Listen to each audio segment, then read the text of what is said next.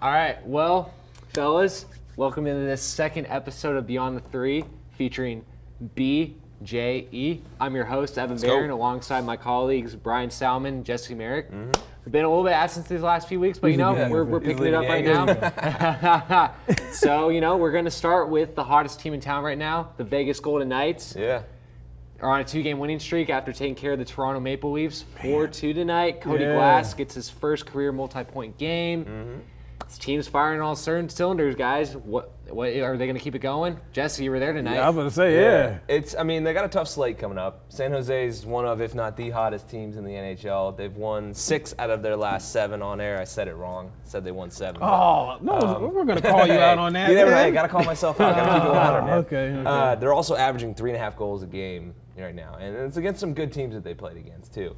A couple of bad ones sprinkled in there too, but I think it'll be really interesting to see how Vegas does in this one. They played 2 really dominant periods of hockey in the first 2 periods of this one today. Yeah, the third they were hanging on for dear life. Yeah, it's kind of iffy. Like Toronto made a push. I don't know what the shot differential was in the third period, but Toronto didn't have that many going into the third. Yeah. And they were about even at the end of the game. Oh, wow. I think it was 37-34. Vegas outshot them. So Toronto really made a push there. Okay. So we'll kind of see how it goes. I mean, they've been playing really well. Even before they started getting these last 2 wins, they were still playing decently well. It was just like puck management. And a lot of times, like, goals are not going in, Again, puck luck, it's that thing that Gallant always says. Well, I mean, Toronto's a pretty good team, too. Yeah. I mean, they got Tavares, they got Matthews, so it wasn't like, they were just going up against some nobody. Yeah, I mean, a lot of big things with that. One, Toronto, the 5-game losing skid that the Golden Knights were on, Toronto was the team that gave them their first loss on that losing streak in Toronto. I think November 7th it was. Toronto, coming into the game, had a 5-game losing skid, which was currently the longest losing streak in the NHL at the time. And I even heard Gary Lawless, one of the guys for the Golden Knights, he was asking the guys questions about how the people in Toronto were going crazy, that the Maple Leafs, man, the coach is on the hot seat, they're playing really bad, and what's going on with them? I think. No, but they had almost as many points as the Golden Knights had. Yeah. They had like 23 points. Like right now, Toronto has 22 points, and they're 1, 2, 3, 4, 5. They're 5th in the Atlantic, but the Atlantic has the Bruins, the Panthers, Montreal. So it's not like they're playing terrible. No. You know what I mean? But yeah, all right. So it is funny to see that, the discrepancy in it all. Yeah, they had 22 points entering. The Golden Knights had 23 points entering, and they're talking about firing the coach in Toronto.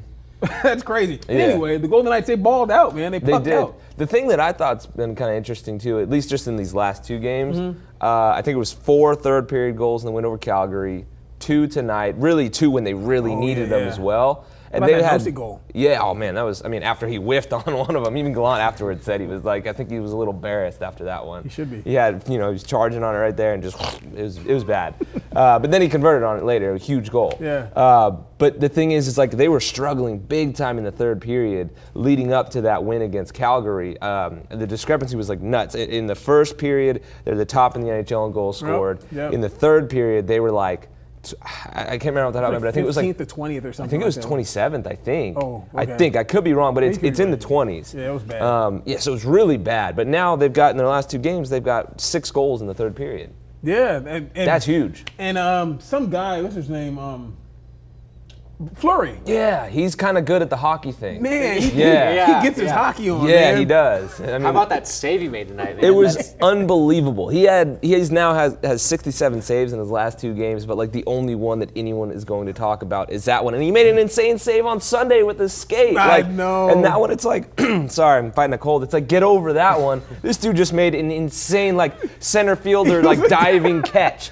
I want to see the memes on that. Oh, it was nuts. Oh, I mean, man. even in the locker room afterwards, they were asking Fleury, and Fleury obviously likes to joke around. He's a nice guy, but like he was giggling in there. He's like, and he even said, he's like, you kind of giggle a little bit, you laugh, you're like, hey, I'm glad it didn't go in. And it's like, really, that's your reaction after you just made an unbelievable save that's going to be played when he goes into the Hall of Fame over and over again, I'm sure.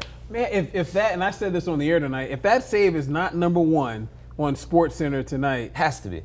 Then they're doing something wrong. Yeah. They're absolutely doing something wrong. If that's not the top play, like, come on. I mean, he literally, he was like, Yeah, he was diving. Yeah, and like even the players, they were all laughing too. I mean, I think it was Merrill, if I remember right, that said, he's worth the price of admission every night. Yeah. On Sunday, Schmitty told us that it's like being a player on a basketball bench when you're in college. When a guy slams it or hits a three, everyone's like, oh, like holding them back. And, I mean, like I can't imagine. I didn't even look at the bench, but I can't imagine what it was like when he made that save. Glass said it was nuts. He's like, it was like I think mini sticks. I think he was talking about like a little kids type of stuff that you see kids doing.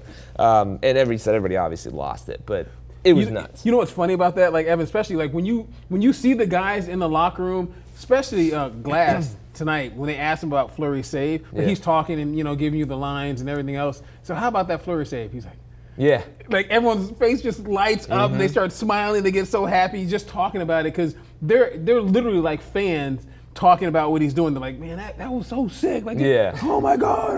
Oh yeah, it's crazy. The thing that came to mind while we were talking about this was the Blake Griffin dunk on one of the guys. I think it was Perkins at OKC. I was at that game as like an intern or whatever, and I was I was up in the press box, and like the stigma, you're not supposed to cheer in the press box. It was like one of my first games that I covered, and he's wham, and I was like, whoa, like I just went nuts, and everybody in the press box was like looking at me. Like that's what I did tonight, and thankfully it was so loud in there, like nobody really cared. Granted, at the Knights games too, people don't care too much. But it's gonna be some kind of newspaper guys looking at you crazy. Like Brian's favorite word, some old fuddy duddies giving you the bad looks there for cheering. Jesse's bringing fuddy duddies back, Evan.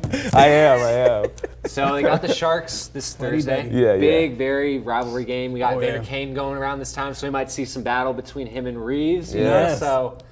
What are you guys thinking about this one on Thursday? Muffin Man. Reeves and Evander Kane, he said it multiple times, but out of all the people in the NHL that he's fought, that he's played against, he's the only guy that he doesn't like. Yeah. He literally does not like. He does not like that dude.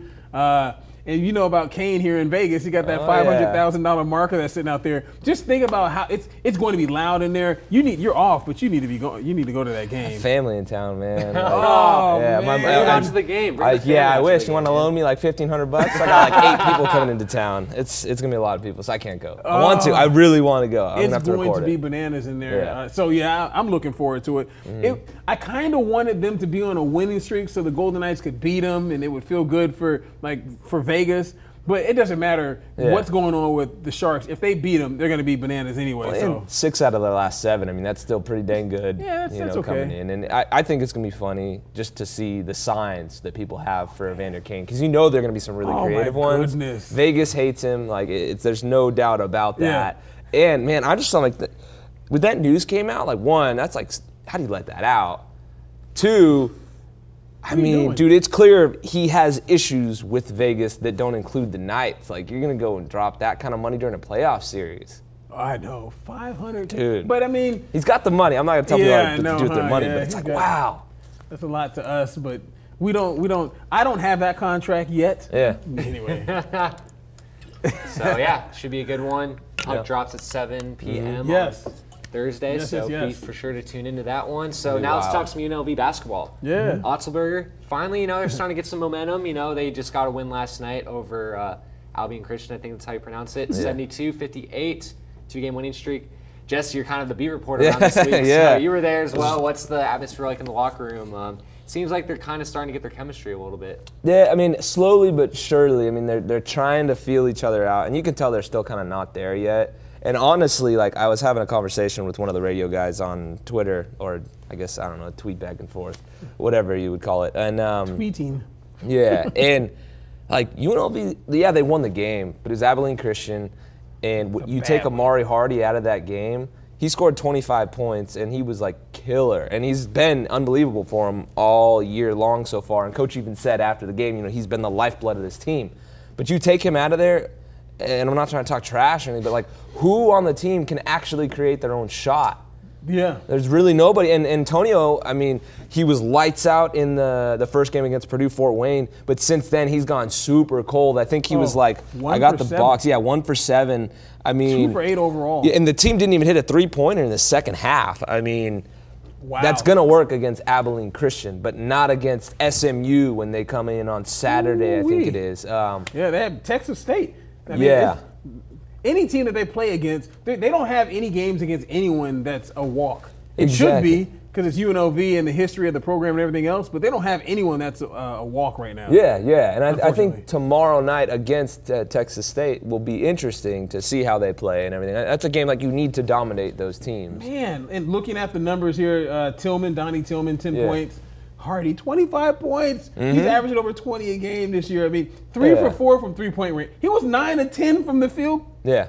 That's crazy. Like, I mean, as I'm watching, I'm like, wow. Like, because this is my first time actually watching UNLV live through a season so far. And, you know, you can only learn so much by looking at the stats from the season before. Oh, yeah. Watching, like, man, Amari is a beast.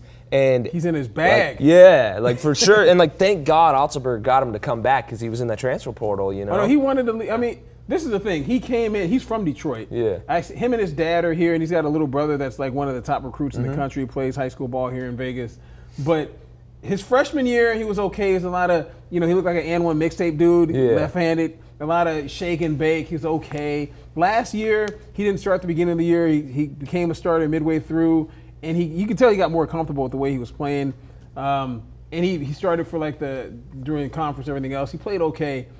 And this year, with everyone leaving, I mean, he literally has taken upon himself to be the leader of the team, the scorer of the team. He's that dude. Yes. He couldn't shoot last year. I mean, like he couldn't shoot for real. You know what I mean? So this year, his 3 for 4 from 3. Yeah. 9 of 10 from the field is ridiculous to me. And he's got that killer instinct, too, which is cool. Like, I love watching the kid play. Yeah. He's cool, too. Yeah, he is. He seems like a really good dude. Yeah, like I mean, like he doesn't get, he's got like he's got the very good stone face, you know what I mean? Like he doesn't, I like his demeanor out there on the court. Yeah, and that's the thing is I think it'll be interesting because he also dishes it out plenty too. I mean, we've seen a couple times throughout the year he's had some really good assists, numbers at least, assist numbers.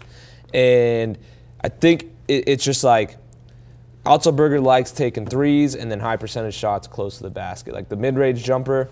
He doesn't like the mid-range. No, he's by the three, man. Yeah, and he's an analytical guy. Like he doesn't like those shots, doesn't want them to take those shots. Wow. Well, what 27% from three-point range? Exactly, and that's not going to cut it. You don't have any shooters. Yeah, so you gotta like Antonio needs to figure it out. You know, he's a mechanical guy. I'm sure once he does get into a rhythm, he's going to start hitting them like crazy. But he's got to start doing that, and then that will open things up for everybody else, I think. Yes, and you can tell as a shooter, he's lost his confidence. Yeah. You can tell he's pressing when he's shooting. He's really, really pressing. Yeah. Like in the first game, when he shoots the ball, you can see him, and he's in his home run trot. You know what I mean? Like when you shoot, that's cash money. He's feeling it. And that's the thing is when he's in a rhythm, like, bye. Like he's going to run you out of the gym.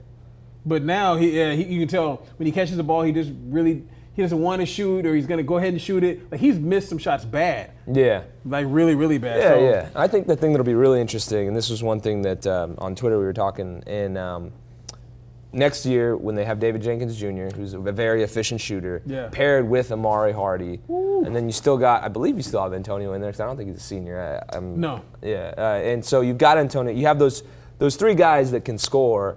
You know, it's going to be real interesting to see the dynamic of that. And again, like these are guys that aren't necessarily Altenberger's dudes. So once he gets more of his guys, he's going to run the offense a little bit different, or not different, but it's going to be orchestrated differently. And I think they're going to be firing a lot more. Like I really like Altenberger. I think he was a good pick. A lot of people didn't like him initially because they wanted some big splash hire or whatever. It is UNLV, but I feel like UNLV at this point, unfortunately, is like the job that you take and then you bolt up to a bigger conference like the Pac-12. And that's hard to say. I can't believe. I mean, Brian, you've been around for a while, but I can't believe it's like gotten to that point. But you know, he just. Well, I mean, if he, I don't mean to cut you both off, but like if he builds UNLV back up, I mean, not that we're expecting him to necessarily win a championship anytime soon, but like if he builds the program back up, Brian, you've told me multiple times like how great of a basketball city Vegas is. If you got a winner built in UNLV, then I mean they're gonna have to pay you, and I think they will if they build him up to. See, that's the thing. I don't think he leaves necessarily. Yeah, I mean, like people always talk about Lon Kruger because he was like the most recent guy that was the guy here. They went to the Sweet 16 in 2007, I want to say. 15,000, 14,000 inside the Thomas and Mack. It was one of the best home court advantages in the country, especially in the Mountain West. And they would have the Mountain West tournament there. You know, they were a perennial top 25 team. You know what I mean? Like they beat #1 North Carolina in 2000 and I want to say it was 2009 maybe.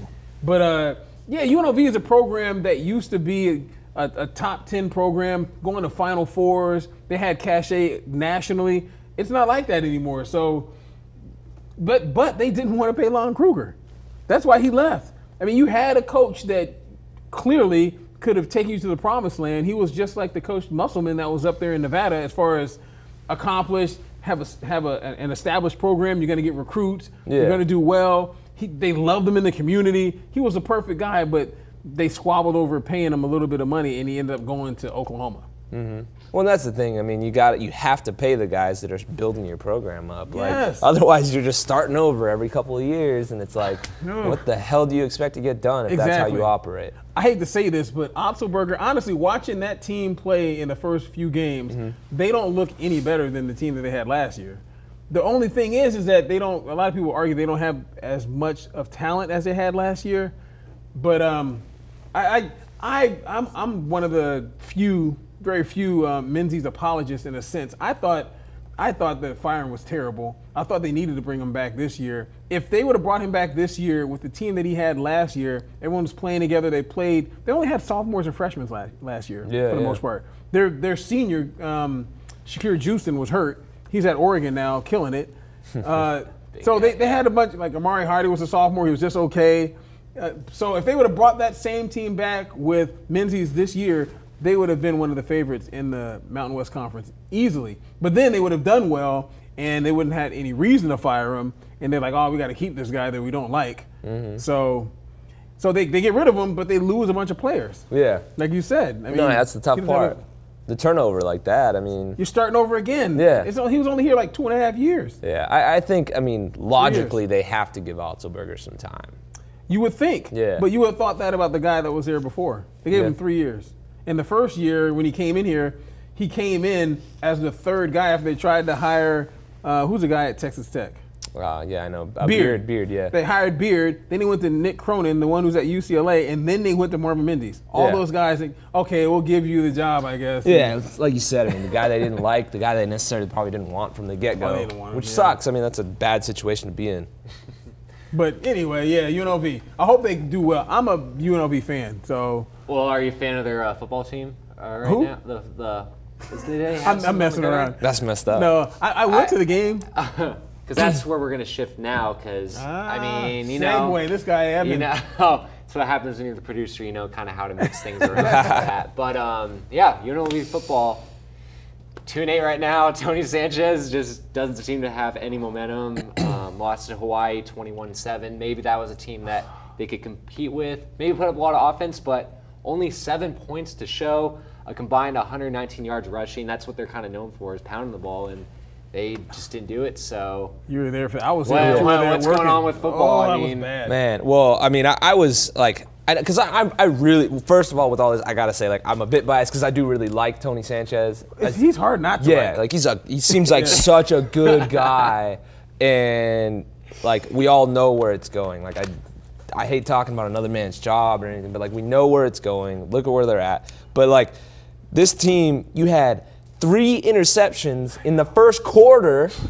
You only got 7 points out of it, and then went to the half tied at 7 after 3 turnovers. What? And then you get outscored 21 unanswered points by them, and you don't do anything. I think they were, I got it written down here somewhere.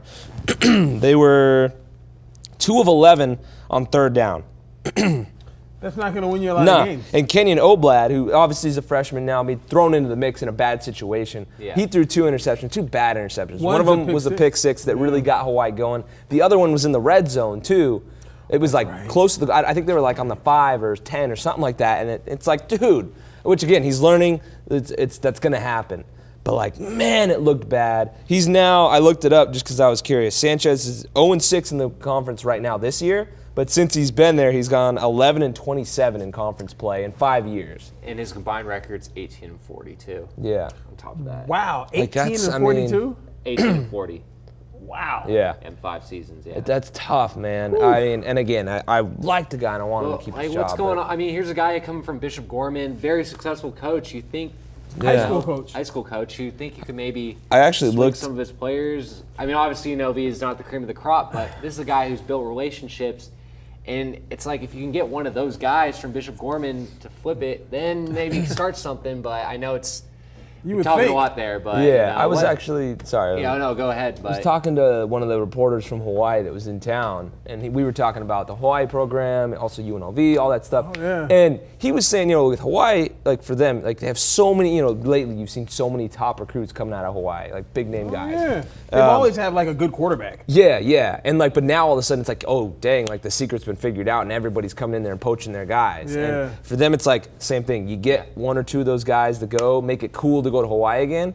I mean, you got Bishop Gorman, you got some good schools out here with some good players. You got NFL talent that's in this city. Exactly. Like you get, and it's much easier said than done, obviously. But you convince them to come somehow, and you do that with, let's just say, 3 dudes that are solid players. Yes. And then again, it makes it cool to come here again. You get a little bit of momentum. Obviously, it'll probably be bad the first year because you still got the crop that's not doing great. But you slowly start to build that momentum. And again, I know it's much easier said than done. Yeah. Well, think about this. Sorry, I didn't mean to get you. No, you're good. I was done. Think about this. That new Raider Stadium's opening. I know. Opening. Yeah, So I want to play in that. Of course, like you can't sell that. No. You're gonna get to play in that brand new stadium on the Las Vegas Strip. I mean, come on. That seems like it sells itself. And on top of that, you got this brand new football complex that it also sucks that Sanchez helped get that thing going. Yes. No, without him, that doesn't happen. Yes. So it's like, But like, again, you have the facilities. You've got. I don't think they will. No, I don't think there's. I mean, I don't think there's any way that you can give him that extra year with the way it's gone, going into a new building, doing all of that. Do you need a big name for the new going into the new stadium? So Mark Anderson from the Review Journal had a pretty good article a week or two ago. Mark Anderson's a good dude. He's great. Good dude, great writer as well, yeah. Good work. If they didn't make you pay to read the stuff, I'd read more of his stuff. But I get my limit on the monthly views that you can get. But like I read his story. RJ. Yeah, and he had one, he was like, if they were to let go of Sanchez, some possible names or some ones that would be interesting.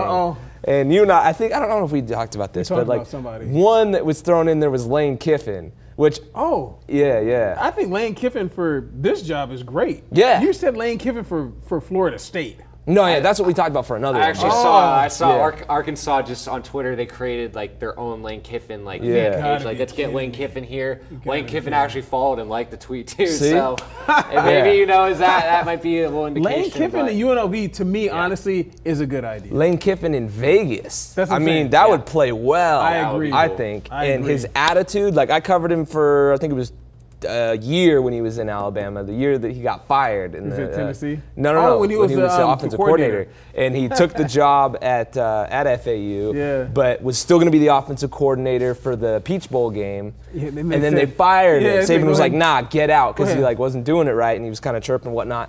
But like, look what Lane's done at the FAU program. They've done well. Yeah. You bring him here with the attitude that he has, the clout that he's got. He can get guys to come here, I think. He's a SoCal Vegas guy. He's got ties from. Honestly, I think that's a great hire. And ties to the Raiders too. I was just gonna say that. Yeah. He was the former head coach of the Raiders. The Raiders will be here. They'll be playing in the Raider Stadium. Yeah. I mean, that's a crazy. Yeah. But can they pay him? I don't even think they can pay him what he's making at FAU. It's not necessarily a bump up in pay. I mean, I bet you they could figure out. I don't know what he's. If only there were a way. If only there were a way that we could look that up. You keep talking. I'll look this up. Yeah, I think that. I mean, Lane Kiffin in Vegas, that would play great. That would really play well. Oh, I think it'd be amazing. Well, you need like a big kind of. He's not one of the best. He's a kind of a celebrity type coach he's known all around. Players respect him. He's a former NFL head coach. Yeah. And he's doing it right by going after the Last Chance U players on Netflix. That's how he's built his FAU program. Did he really? Yeah, that's how he's done it. Yeah. So Lane Kiffin's salary, $950K. And I bet you Sanchez is making. If only there were. I'm gonna guess and say that Sanchez is at like 500. 600,000. Okay. I was gonna guess 600,000. So I mean, so they'd have to pay Lane in order to make that worth his while. He lives in Florida. To make it worth his while, they got to give him like a 1.5. I don't know though. I mean, you're at a school. I mean, it's a lateral move. Yeah. locationally, well, yeah, I guess Florida's nice. He's in Fort Lauderdale area. Yeah. But or Boca Raton, actually. Yeah, Boca. Think about eating those lobster tails in Boca. I know. The cost of living is better here than there. Yeah. So you said 900, right? His 900,000 there would go more. It go longer here. You know what I mean? 950K. But 950K. To make it worth his while for real, they need to give him like 1.2. Yeah. I think it'd be interesting. Isn't that where Otzelberger is? His Otzelberger salary? Let's see.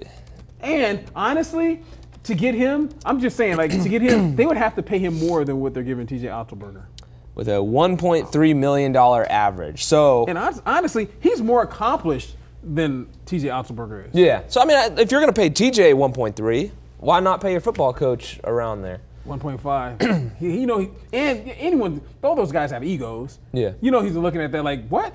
There's no way I'm coming there. You're going to pay me less than this guy? Yeah. Who is this guy? Another one to kind of pivot with names that Mark tossed in there was Jay Gruden, John Gruden's brother. Oh, just fired by the Redskins. Oh, wow. The tie-in with Gruden. That's a family great. affair. That would be. I was like, oh man. Wow. And like Jay's an offensive guy. He was a head coach in the Arena Leagues, then came on as an offensive coordinator for a long time. All that stuff. I think it'd be interesting. Wow. Yeah. Those are two. Funny. Shout out to Mark for some pretty interesting ones. That was good. If you ever watch this dude, nice job. It was good. Yes.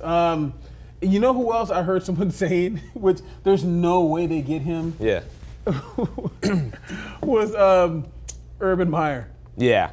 People are going to throw that out. And I got a note, too, in naming Lane and Jay, Mark noted like these are very unreasonable things that probably won't happen. But they're interesting Those to are talk. great. Those are both great names. ones. Yeah. But, Urban Meyer, he ain't coming here. No, he's not. But those first two guys, there's no way in the world that they would not be interested in. Yeah. Like, really, you don't think that Lane Kiffin wouldn't want to move to Vegas to get closer to, if you give him 1.5? Yeah. I think he would totally consider it, for sure. They're not giving him a head coaching job in the SEC. Nah.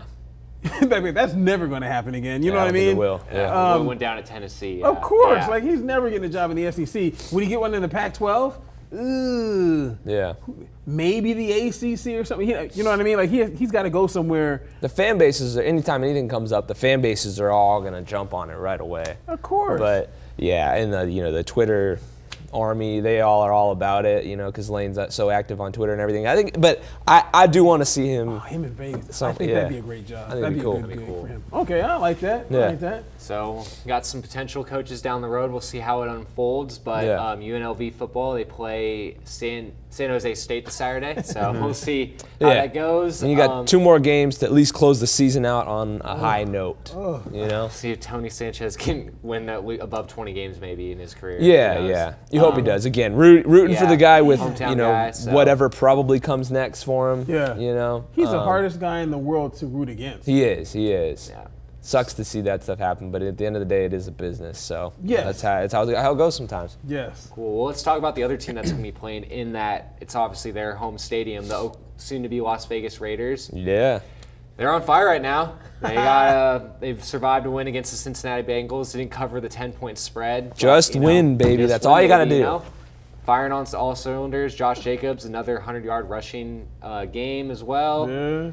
They're on the verge of making the playoffs. They're right there with the Pittsburgh Steelers, tied right now. It's the Houston Texans actually that they're right there with. So they're tied for first place in their division. They're just a game back on the win column. Yeah, the wild card is what I meant on the their title with in Houston. the hunt. Yeah, in the hunt for that. But if they win Sunday, they'll be completely tied with KC. Oh man. For the AFC West. How crazy is that? Yeah, no, it's insane. And then they play KC in 2 weeks. Who would have thought? Like, we didn't gain all that backlash at first, but it's really starting to pay off. You head into that game at 7-4.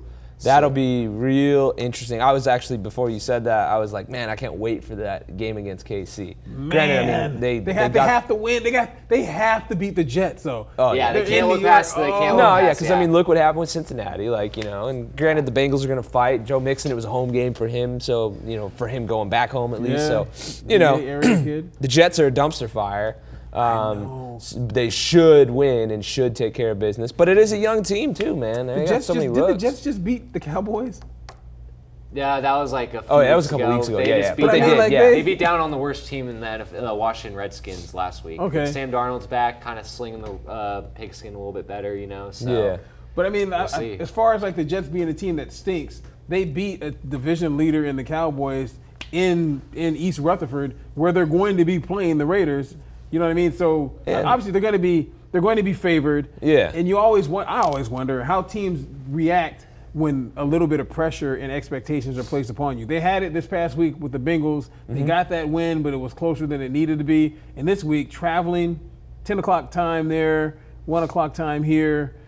To me, that's a huge game. Yeah, oh no, it is. And I think though too, man, like having that close game against Cincinnati was probably the best thing for them because it's like a shot in the arm reminder of like, hey, this is the NFL. Like all of these dudes were that dude for their team in college, and they're all legit. So like you have to come to play. Yeah. So I think that was a nice little reminder, like to have that close game. No, that's cool. You know, but I think like you got a good point in going on the road and all that stuff. But I think look how well this team played on the road. That's why we're even talking about them because of that gnarly road road season we'll call it. Forget road trip. Man. So I mean, this is going to be interesting. No, I'm definitely looking forward to. How about Derek Carr?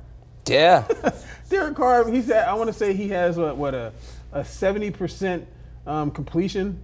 Everybody was hating on that guy. Oh, John Gruden, is he looking for another quarterback? Yeah, I thought that was the dumbest take for so long. Dude was I think 2016 was a MVP candidate. He was. I mean, look, like don't get me wrong, he's not perfect and everything, but like, dude, he's a good quarterback. Yeah. Guess who's second in the NFL in completion percentage? Derek Carr. Behind who? The guy who's always there. Come on. I was going to say Brady, but no. Russell Wilson? No. Yeah. Drew Brees. Oh, Drew Brees set records. Oh, but he missed a couple games and stuff. I know, but he set records for completion percentage 3 straight years, like over 7. Drew Brees is at 75%. Yeah, that is absurd. Yeah. Carr's at 72%, which is absurd. Guess who's number 3 in completion percentage? Who should not be there? He's a quarterback that's much maligned, but his team is doing halfway decent. I was going to guess Ryan Tannehill now that he's hopped in, but I don't know. No, he's a starter, like all-year starter. Come on, Evan. All right. AFC or NFC? NFC. NFC. Dak Prescott? No, you would think it might be him. No. This is a great podcast right here. I know. Well, no, he might be the highest-paid quarterback in football. Oh, Kirk Cousins? Kirk Cousins is third. Oh. He's third in completion percentage in the NFL, entire NFL. Yeah, well, that's the thing. Is that's why Kirk gets paid, man. Kirk gets paid. I know, captain. You know? Yeah. Because it's you like that? Yeah, right. You like that? He sucks for like a long time, and then all of a sudden it's like, oh, hey, boom, never mind. I'm good. I'm a good quarterback. Pay me. And then it's like, again. Yeah, that's crazy. Yeah. That's crazy. That is nuts. I wouldn't have guessed that. I mean, I didn't guess that. You did not guess that. Yeah. This guy didn't either. Yeah. So, no, I'm looking forward to the Raiders this weekend, man. That's good stuff. Nah. He's a Seattle guy, but Yeah, we're taking care of business right now in the NFC West. Loving it right now. That game against the Niners was wild. Oh, man. I was in the newsroom, too. I had to do my show, and I couldn't, I had to keep my composure while it was, maybe 1 hour till deadline, and they're going all the way to the end of overtime. He gets super serious. But I was wearing my Hawks jersey, repping Camp Chancellor, so it was good. But man, Russell Wilson, I think he's gonna be the MVP. He's a real deal. I think he's got it. If Lamar keeps doing what Lamar is doing, no shot, man, no shot. But right now, who's up top? MVP. For MVP, I say Russell, just because of the players that he's had to play. You got Mark Andrews you got Mark Ingram, you got great skill players for Lamar Jackson to kind of help elevate him, but Russell's throwing to Malik Turner, guys that are on the practice squad, But see, also take that's one weapon, but also take into account that you got Mark Ingram, but then who else has he got on there? Nobody. He's got a rookie wide receiver. He's got a rookie in Hollywood Brown who's been in and out of the lineup. Oh, yeah. I mean, other than that, you got who? Willie Snead, I think. Willie Snead's okay, but who's his tight end?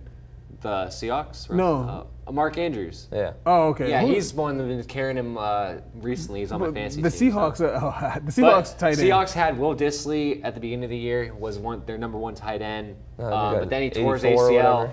I believe. It was early in, and then He just got this one guy, I forget his name. He just was off the practice squad, though. Yeah, I think he wears number 84. But you are right, though. Wilson doesn't have a whole lot of he doesn't, and he only has, 2 interceptions on the season, even though that interception versus the 49ers was horrendous.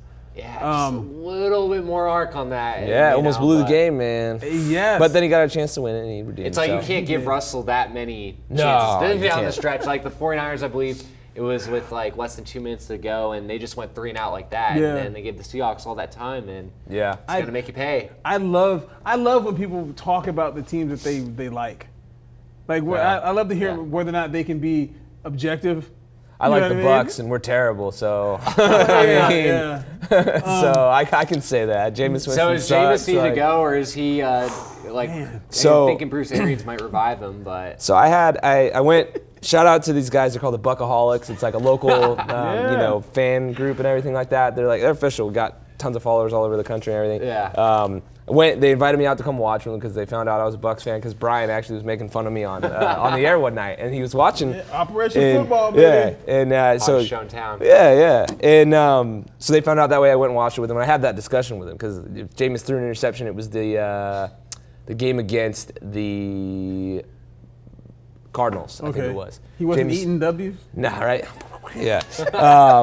But man, like, I love that. Man, I hate even saying this, but like, I hate Jameis Winston because I want him to be good. Like, yeah, because it's so frustrating. Like, I want him to be good so bad, but he's so bad. Like, he shows you great things and then goes and like leads the league in interceptions and just makes stupid throws. But he's got all the tools to be a killer quarterback. And Ken Bolke from Sinbin.Vegas, he's also a Bucks fan. Every time I see him at games, we all talk about that. I'm getting a little heated here. We talk about it. Yeah, right? Like, man, why'd you have to do that? Podcasts are about. Yeah. But like Ken and I were talking, and Ken's like, okay, like, he's got the fear that, all right, let's say we move on from Jameis, and then Jameis goes to like the Pats or like somebody, and then he just is like slinging it, and they like fix him. Then it's like, I mean, we got it with. He has the capabilities of being a good 18 interceptions. Yeah. Not all that great. No. But like the point that Ken made when we were talking about this is the Bucks have a trend of letting those quarterbacks go, and then they go and do amazing things. Steve Young, former Buck. Vinny Testaverde, also former Buck. Yeah, Steve Young played for the Bucks.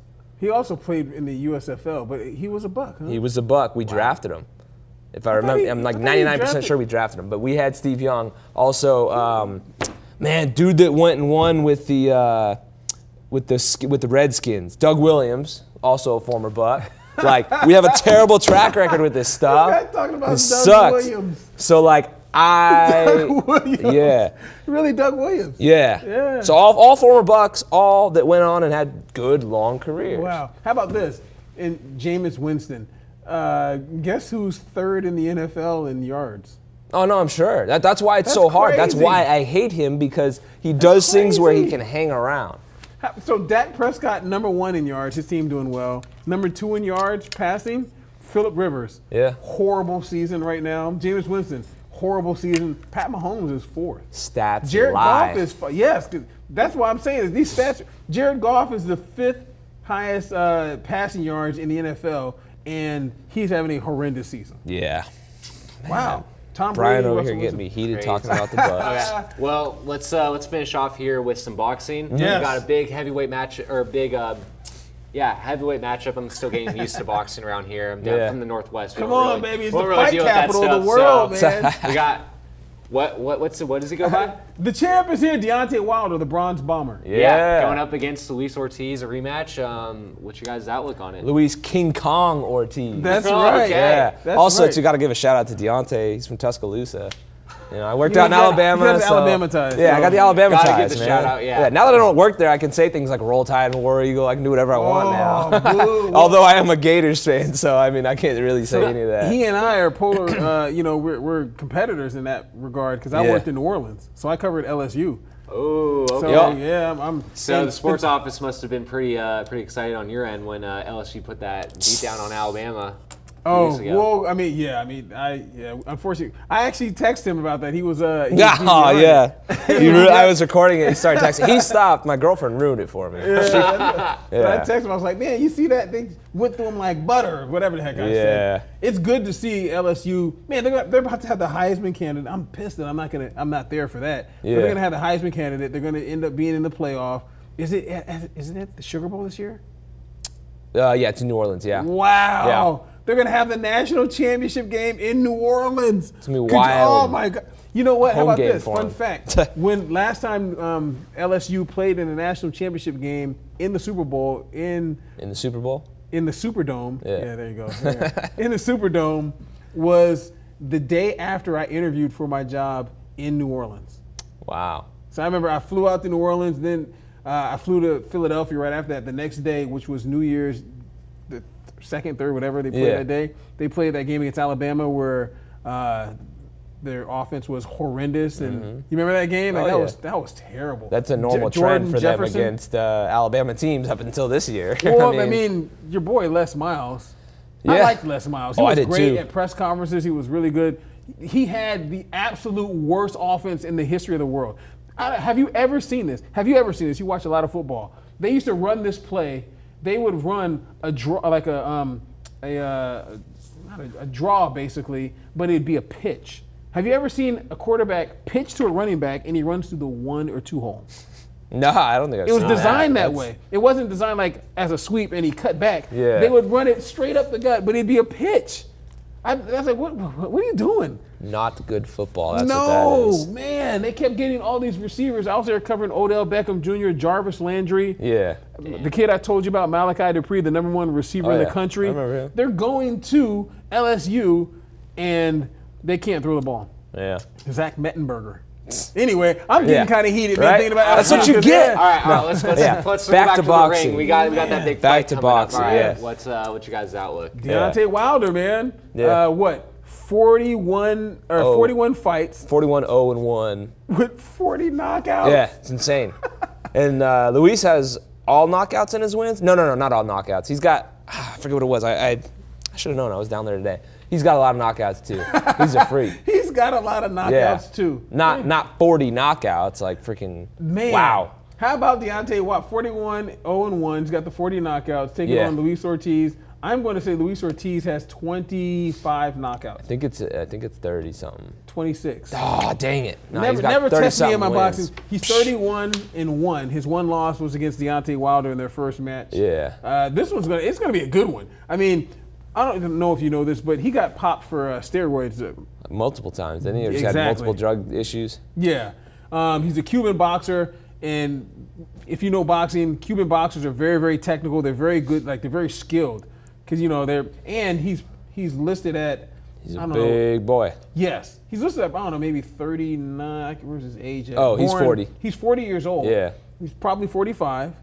He's Cuban. That's a good point. I didn't think about that. They got that whole thing going on. So that's going to be a great fight. Well, and two, like for him, I mean, one, how often do you really get a shot at that redemption to try and get the belt back when you lost it? Yes. And two, like his age, so this is probably like your last shot to do it. Yeah. And one thing I didn't know, maybe you know a little more about this, I don't know, but like Deontay Wilder was saying that Luis has his daughter sick or something like that. Oh, wow. And so more of this is trying to get more money to obviously be able to help her, give her the care that she deserves and everything like that. So it's like he's got that motivation too with it. Now I still think Deontay's going to win, but like he's motivated. He's also in like the best shape everybody was saying the best shape we've ever seen him. Like I'm still new to the fight game too. I'm still learning a lot of this, but like everyone was saying this is the best shape he's ever been in at 40. I mean, I'm curious to see, because he even said he was like conditioning was an issue for him in the first fight. Yeah. And I think went 10 rounds. 10 or 11. Yeah, it was 10 rounds that Deontay knocked him out with that uppercut, the right hook, right uppercut. And so I mean, this one will be interesting, man. And even Deontay said he's like, you can't just go in there and be like, against Luis, like, because he knows how to box. Yeah, he's a very skilled guy. And like, if you don't, you're gonna end up on your back. And he's like, everybody likes to poke holes at him and stuff and say, oh, he's old and all this stuff. But he was like, but nobody wants to actually hop in the ring with him. No one wants to fight him. Because they know that he's the dude that'll put you out. And Deontay, I respect the heck out of him for going after him in this when he's already got the Fury deal lined up. Look at the guys that Fury has fought. look at the guys that Deontay is fighting. See, I like that. I like that because Tyson Fury was out here fighting tomato cans and not looking good against the tomato cans. Nah. He fought here in Vegas twice. Yeah. So, and you got Deontay Wilder. He's fighting, Luis Ortiz, the guy Dude like who you almost said, beat him. Yes, he had him hurt in that fight. Nobody wants to fight this dude. I like the fact that this is a rematch. He had a rematch with Stavern, a guy whom he won the title from. So the first time he fought him, it was close. That was the, I'm gonna say that was one of the only fights that didn't go to a decision. That's the only fight that went to a decision. And then the second time he fought him, he knocked him out in like 20 seconds. Yeah. So he's doing big things. The other thing that's kind of cool is that for Deontay, this would be his 10th consecutive title defense. Man, like double-digit title defenses. Like, whoo, wow. And he's hyped. You saw him out there looking like Brian. He was all cut up. He had the six-pack with the iced-out necklace. Says the dude who walks in here, he's like, I'm eating everything in here. Chinchilla. Forget about that Krispy Kreme donut provided by Marc-Andre Fleury that I was eating earlier. Yeah. Oh, yeah, that fight's going to be dope. Yeah, should be good. So this Saturday, you can watch it on pay-per-view, MGM Grand Garden Arena. So that does it here. We did it, guys. Got another one in the books. Another one in the books. Beyond the 3. Thank you for tuning in. It's Beyond the 3. It's your co-host, Evan Baron, alongside Jesse Merrick, Bryan Salmond. We'll be back here next week, and thank you for tuning in. All right. Cool, bye.